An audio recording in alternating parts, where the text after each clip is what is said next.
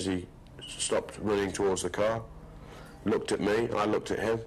He lifted the gun, pushed it forward, and then discharged the weapon through my window. David Cameron dismissing Moat as a callous murderer in the Commons. I cannot understand any wave, however small, of public sympathy for this man. There should be sympathy for his victims, and for the havoc he wreaked in that community, there should be no sympathy for him.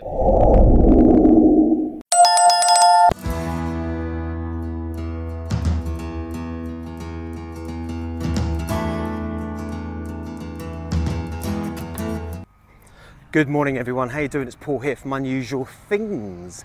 Now today we are at Stafford Crematorium, sorry, the drill starts where it is, and cemetery. And we've come to find the final resting place of PC David Rathband. Okay, now I'll tell you a little bit more about him real soon. You may have heard of him. He was involved with the Raoul Moat situation. I'll go into that in a little bit of detail in a moment. So it's one for the crime files today, okay? As usual with the crime files, make sure if you've got any thoughts on anything, any ideas, any involvement, did you know anyone involved, and you want to leave a comment, then please do, by all means. Of course, if you like the video today, please give it a thumbs up, and if you haven't done so already, feel free to subscribe to the channel. It's absolutely free, costs you nothing, but by pressing that subscribe, it helps promote the channel to other potential viewers. So yeah, we'll get on with it, and I'll tell you a bit more information now about PC David Rathband. Now, I don't have too much information about PC David Rathband's past, so I will tell you a little bit about the story. However, if you want to find out the full story of what happened with regards to who Raoul Moat was, you can find this on the internet. The visit today is more about paying respects to PC David Rathband. The 2010 Northumbria Police manhunt was a major police operation conducted across Tyne and Ware and Northumberland with the objective of apprehending fugitive Raoul Moat. After killing one person and wounding two others in a two-day shooting spree in July 2010, the 37-year-old ex-prisoner went on the run for nearly a week.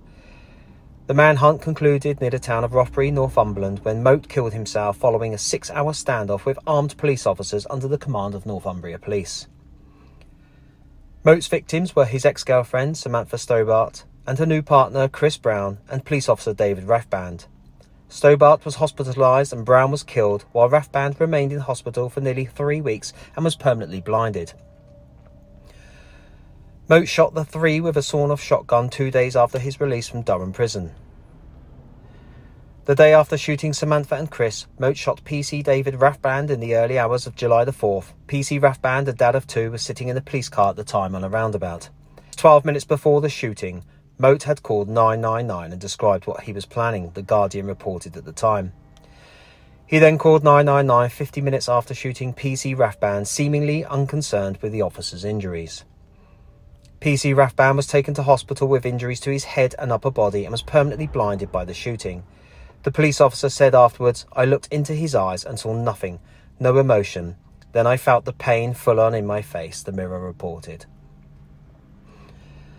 "I knew my right eye socket had just exploded and my eye had gone." He later told the BBC how vulnerable he felt due to his injuries.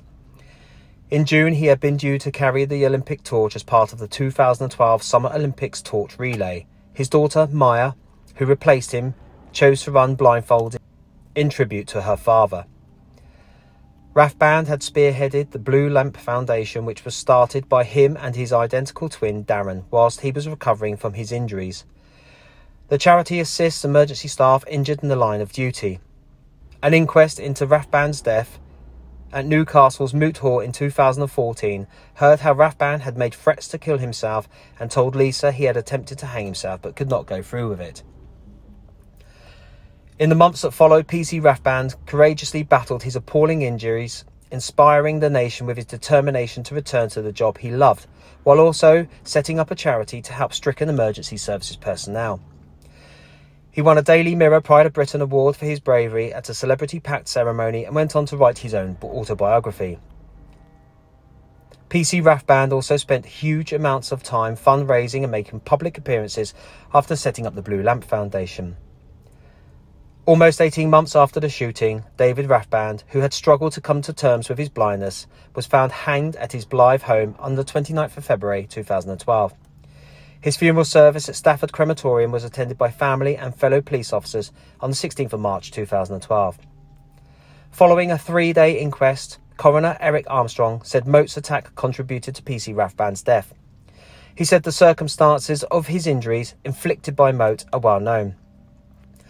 It is difficult, if not impossible, not to view the infliction of those injuries as the first step in a series which culminated in his death. After 6 days on the run, Moat was recognised by police and contained in the open. After 6 days on the run, Moat was recognised by police and contained in the open, leading to a standoff. After nearly 6 hours of negotiation, Moat was shot with an experimental wireless long-range electric shot weapon, firing electrified rounds whilst Moat held a shotgun to his own head. He was later pronounced dead at Newcastle General Hospital following an inquest. It was ruled by a jury that Moat's death was a suicide, and Northumbria Police were not found to have been at fault. I'd like to pay tribute and celebrate the life of my dear friend, your brave officer, and our collective hero, David. It remains the greatest honour of my professional career that David asked me to write our book, Tango 190. More important than that, of course, I made a friend for life. So there's all the information there about PC David Rathband. It's very sad really what happened with him in general and what it led him to do with his own life, of course, but none of us will ever know until we would have been put in those situations, or in, you know, having those circumstances put upon us, how we would react, whether we could cope or not. And obviously David felt that was his option, and you know, I should imagine probably he felt it was his only option at that time, which is very sad. You know, none of us ever want to see anyone in that situation, no matter who you are and no matter what you do. Anyway, we will now go and find the final resting place of PC David Rathband. Okay, so I've been having a good look around and I think I found it.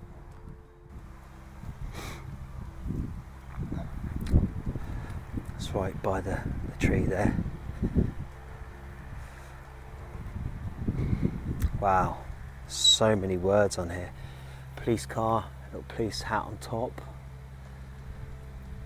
Loving memory, in loving memory of an inspirational and courageous man. Police Constable David John Rathband, Tango 190. On the 4th of July 2010, David was seriously injured in the line of duty and left fighting for his life. Despite horrific injuries and the loss of his sight, his courage, determination and fortitude enabled him to battle on. Out of his darkness, David founded the Blue Lamp Foundation to help other emergency workers injured in the line of duty. Due to his tenacity and the will to succeed, he became the pride of Britain. A life without sight became too much to bear. David left us on the 29th of February 2012, aged 44 years. David was not blind to the shortcomings of others. Love would have been enough. And then there's some more messages on the sides there.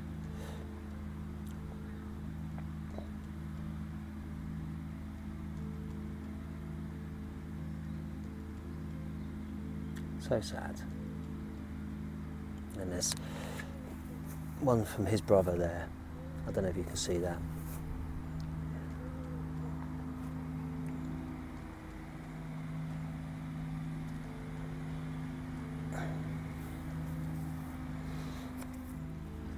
So there we have the final resting place of David Rathband, and I've got to say massive thank you, David, for your service and for the legacy that you've left You know, in the foundation that you've set up, the Blue Lamp Foundation, to help other emergency workers that have been injured at work, or their families if they've been killed in service.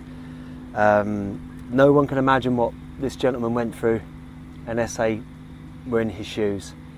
And I should imagine that that would have been a very, very dark place to go, and very difficult to deal with under those circumstances. So bless you. Thank you, David. And his memorial, you know, his headstone is beautiful. It really is. So well made, and obviously very loved by his family, and very respectful there. So thank you, David. Now,